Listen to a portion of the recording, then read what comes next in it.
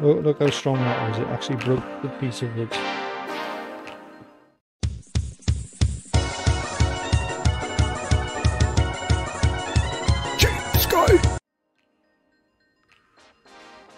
Alright, you beautiful peoples of the interwebs, Glyn here, Cheapskate Gaming News Tech Reviews, and we're going to do a review. I know it looks a bit janky, the box, because this is the second time I've recorded it, so it's the second time I've opened it. But although I normally do video game stuff, don't I, and heck, that type of tech stuff, but it's a tool, and technically this electrical tool, it's got a lithium-ion battery, so it is tech stuff, okay? So don't have a go at me and say, "Oh, Glenn, you're a gaming channel, what are you doing tools?" Well, I bought it and I thought I'd do a review on it, alright? So calm them down. Anyway, let's get on with it. So, as you can see, I'm quite frustrated because of the second time I filmed this video, and first one I just wasn't happy with it. So we're going to do it again. And if you don't like it, tough. You're going to have to sit through it, okay? Cordless screwdriver, 4-in-1. No load speed, 200 minimum minutes. -1, like 2, I don't know what that means. Tool holder, 1/4 inch, hex. Saw blade,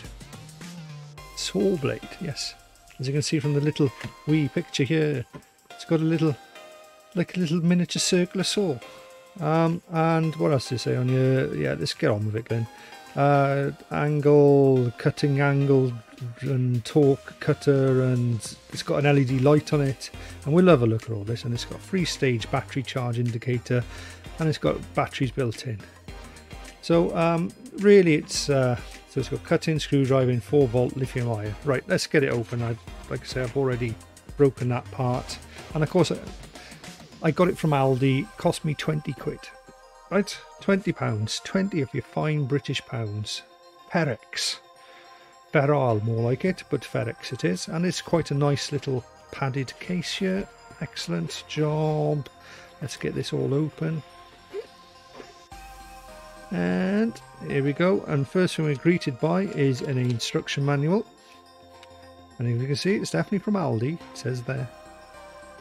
Good thing is it's all in English. Oh, an explosion diagram.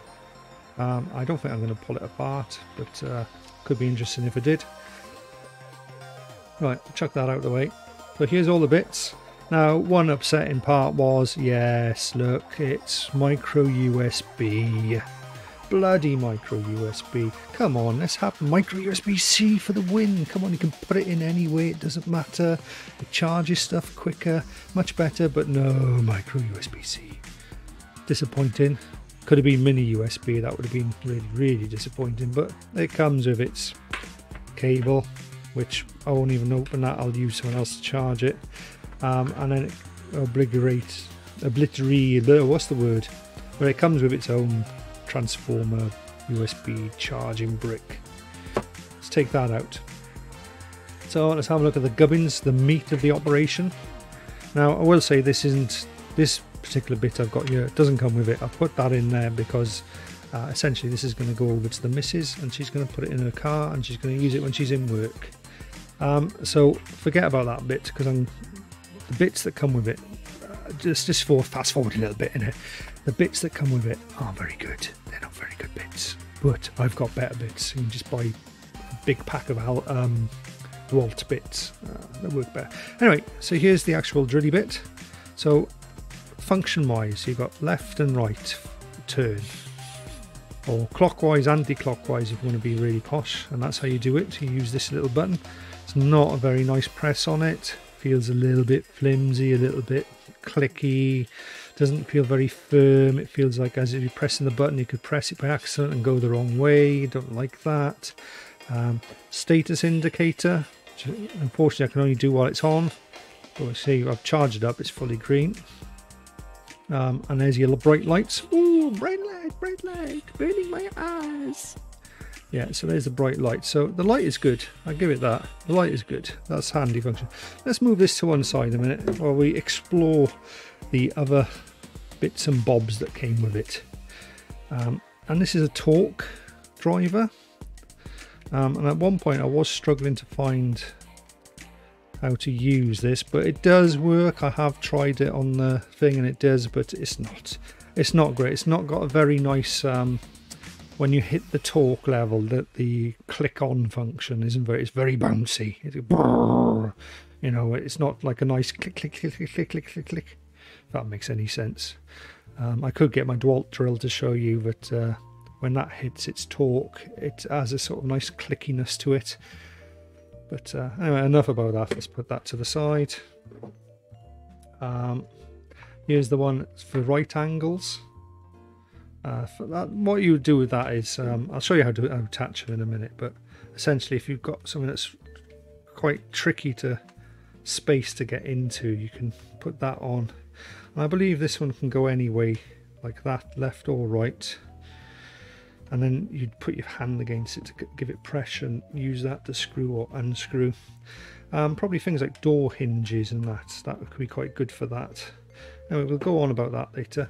This is apparently the torque one, so essentially it gives it a bit more torque on the screw for maybe if you've got a really tricky to unscrew something. That could be useful. So let's put that one on the side as well. And here's the pièce de résistance, as they say.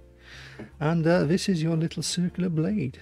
Oh, check this bad boy out. And if we look at it, it looks like a deadly 50 pence piece hidden inside there. Can I turn it? No. I can turn it with my finger. I should watch out really, because one slip of the finger here and I could, as if I haven't already cut myself a bit anyway. I'm no stranger to hurting oneself, and not on purpose. I'm not one of those weirdo types with pink hair and whatevers. Anyway, enough about that. Yeah, so there's 50 pence PC types. Nice and slicey razor blade. And I suppose what you want to know is, does this work? Find that out later. And it comes with a selection of drill bits. And again, ignore this particular drill bit on here because this is a DeWalt and I've added it to the pack because this is going somewhere else after I finished. But essentially it comes with all these little drill bits, all the ones you could possibly need, and they're not very good. I'll get that out the way straight away. So I'm going to close this pack up and move it somewhat out the way so we can concentrate on our little screwdriver itself. So how do you change the tools? So let's put them all nice and neat and tidy like that. Oh, lovely. Look at that. Oh, everything looking wonderful. So essentially you can see these two clips here. Clip them. And now this, the first thing on it, this is just a rubber grommet. You can see, boing boing, spongy spongy. That just protects the drill head bits here. And let's put the pièce de résistance, the cutting blade. So you need to get it in an angle, press the two, and it should be locked on. Now, unfortunately, my one of these isn't particularly good. As you can see, if I put a little bit of pressure, this side is locking all right, but this side isn't. And of course, you need to make it spin. It does have the arrow there saying spin this way.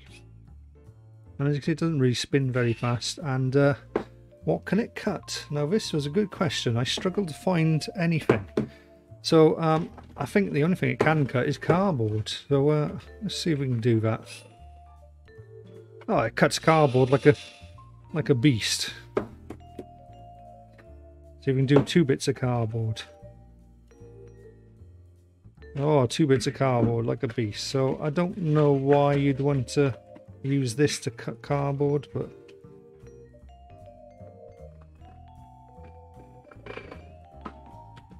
essentially, yes, it does cut 4 bits of cardboard in one go. Right, hopefully I don't have to do this video again, because this box is getting worse and worse every time I film. Right, and if I was really smart, I'd do those little chain of paper men, but I'm not that clever. Anyway, so let's take this off so we can see. Essentially, it does work, but it has limited functionality. I tried it with wood, didn't work. Tried it with like somewhat thin PVC. I would try it with this sort of PVC, but unfortunately, these don't belong to me. These are my rented game disc case covers. But oh, I'd love to have given it a go cutting that. Don't think boomerang rings would be too helpful. Happy if I did that. Anyway, so The cutting tool just about cuts cardboard, and my one came a little bit broken, but it's functional. It does sort of work. It's not going to blow your mind. If you think you're going to be cutting little sheets of wood with it, think again, you're not.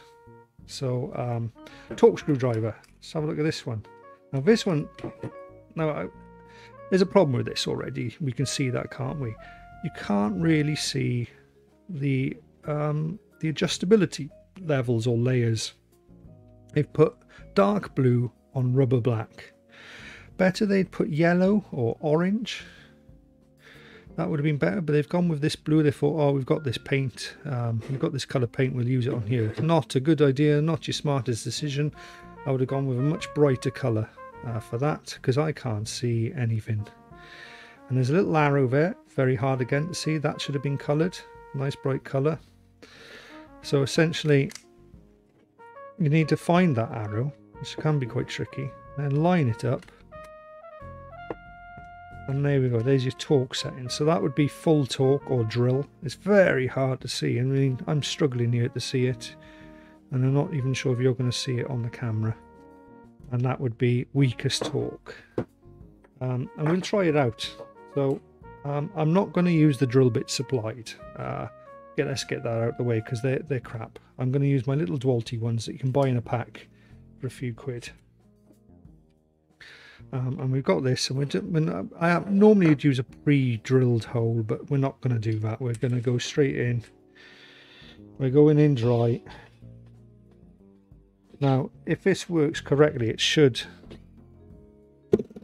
There we go. And as you can tell from that very loud cracking sound, that was the torque. Not a nice click at all. And if I go back out, so I need to torque that up a bit now to try and get that back out, which it did work. And if we go full torque, we should be able to screw this all the way in. So let's try a fresh hole. Make sure I'm going the right way. And it's so good, it actually cracked the wood. So we can assume that this particular piece works. So we put that one out the way at the background there. And all the rest of these are going to be something similar. Am I on? Yeah, I'm on. This one's supposed to be a bit more torque. We'll try it again. Oops, what am I trying to do? I'm trying to screw a screw in.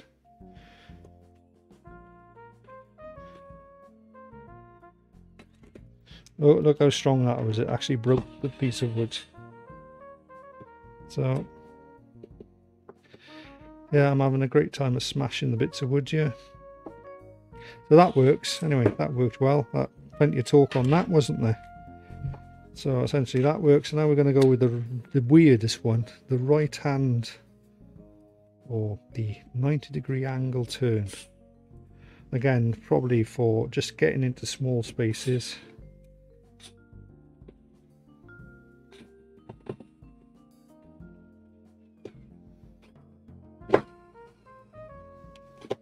Yeah, that works as well.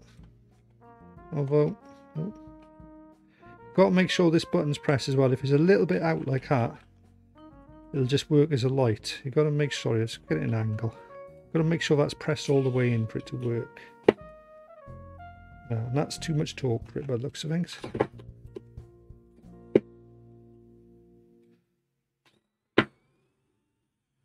There we go. So essentially, the bits do work with limited functionality. Essentially, how I would use this, I would ignore most of those pieces over there. And I would just put the rubber bit back on, get a little dwelt drill bit, and that would be handy. Keep it in the car, whatever. In your toolbox. That's the good thing, is look, I mean, I've got quite big hands, but as you can see, it's literally a hand.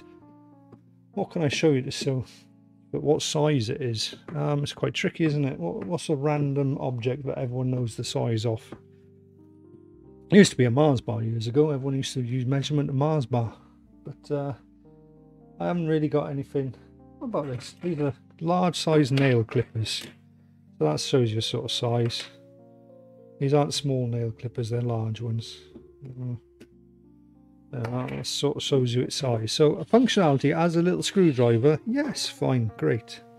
And you don't want to be using too big a screws. Like I say, for this little demonstration here, we're just using these little ones. And it's completely destroying this piece of wood. So let's do another one. Just again, if they were pre-drilled, it would have been much better. But probably ideal for doing things like working on your computer and stuff. You know, when you've got to like build a computer and you need a little screwdriver just to help you put all the screws together, because sometimes there's quite a lot of screws in them. That would be useful for that. Indicator, we're still on green. Although I don't trust this very much. The first video I did, it went straight from green to red and then ran out. Oh, and I'm dropping stuff now. Apologise for that. But essentially that's it. This is the Ferex review. What do I think of it? Well, for 20 quid, I think they could have got rid of this. They could have got rid of that. Got rid of that. Even got rid of that, to be honest, and just had this as a product. Obviously with the charger, probably USB-C. If it got a USB-C and just this, I think it would have been a bit of a bargain if they dropped it down to maybe £17, but charging 20 quid for what essentially is all these bits, and these would have added quite a lot of cost to the actual product. I think they could have made this product a lot cheaper without the crap, without this junk. Just gone with this, and also had it, I don't know if you've seen other ones of these where you can actually, they have a twist mechanism here, and you can twist it 90 degrees and it becomes like a big long tube. So essentially it doesn't have the handle like that then, it's more, you can hold it like this, so you can swap between the two and you can use that way. That would have been better product in my opinion. Get rid of all this rubbish, put the little twist lock on there, and that would have been a great product, and they could have sold that at 20 quid all day long. But at 20 quid with what is somewhat functional but not particularly useful products, I wouldn't buy it again. If I was to give this product a rating out of 10, I'd give it a 5. A 5. If it didn't come with all this rubbish, it was just the product, just the charger, and it was, say, 15 quid or a tenner maybe. If it were a tenner, I'd give it an 8 or 9 out of 10. If it were 15 quid, I'd give it a 7 out of 10. But with all this junk, 20 quid, yeah, it's a 5 out of 10 for me. I wouldn't buy it again. Anyway, that's been my review of Aldi's the Ferex. What was it called? Cordless screwdriver 4-in-1. And this has been Cheapskate Gaming News and Tech Reviews, and this has been a review for that. And we'll see you in the next one. Cheers guys, bye now.